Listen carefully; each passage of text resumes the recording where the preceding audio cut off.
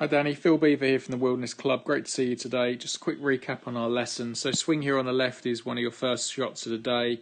First thing we're going to see here is an incredibly short swing, and then the very next move, unfortunately this shaft angle steepens, so the shaft works this way where the arrow is, and you can see as you start down, that shaft starts to get steeper.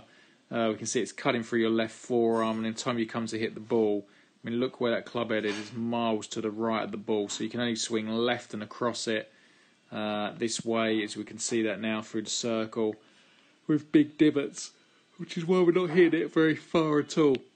So my first thing for you was really, I think, if we could get you a longer swing, and this swing here on the right is it, and we put a ball between your forearms, so you can put a tennis ball right at the bottom of your forearms there for me, just to keep them elbows squeezed together. And now look at the length of swing. It's a great complete backswing now. Hands are in a terrific spot. If we compare that to your swing there on the left, hugely different, isn't it? Much different position there. Swing on the right, it's nice and complete. And then the next feeling is we wanted to shallow that shaft. So look at the difference here of the lines as you start down on the left. That shaft's got steeper.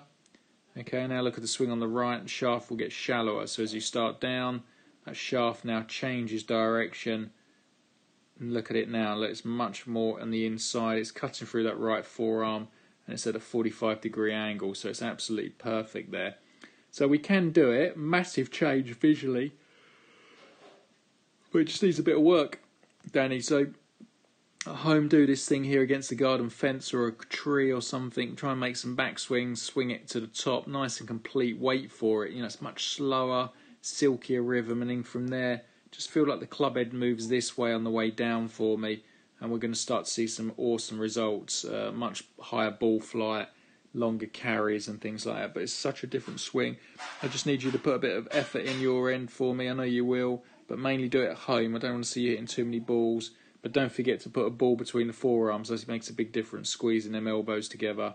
Nice long swing, and then just wait for the club to fall behind you and turn onto it. Thanks a lot, Danny. See you soon.